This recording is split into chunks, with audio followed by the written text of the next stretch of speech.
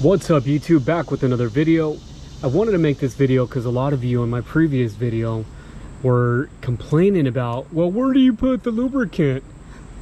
First and foremost, every car is going to be different.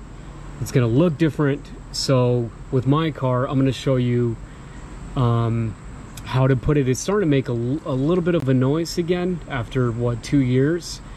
So what you want to do is you want to go to the store, get one of these. I think I paid $7. So you guys go back to the other video to see how much I paid. Anyway, what I did was I got all the way back here, and you want to locate your brake bushing, which is right there.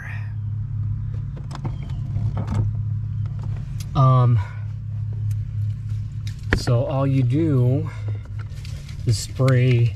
Obviously you want to shake the bottle and spray a little at a time.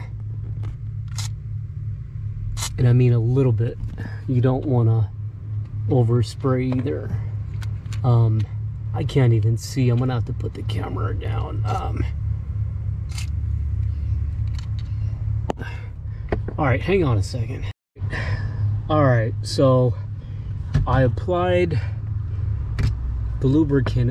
It's really difficult to film this, but right there. Now what I do, the bottle looks like this, right?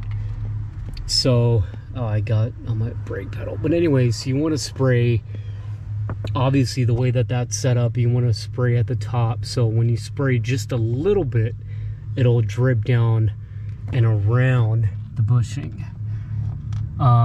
And then what I like to do is I like to turn the car on and press on the or step on the brake pedal a couple times.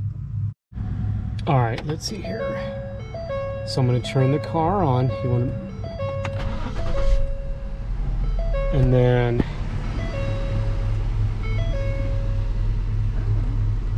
I don't know if you guys can pick that up, but it's actually squeaking. Squeak is when I let go of the brake pedal. Again, I can hear it, but I don't know if you guys can. And again, it's when I let go of the pedal.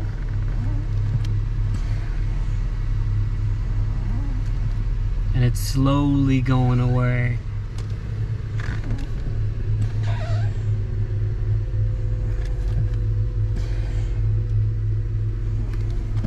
All right, so what was that, 5 times? Gone.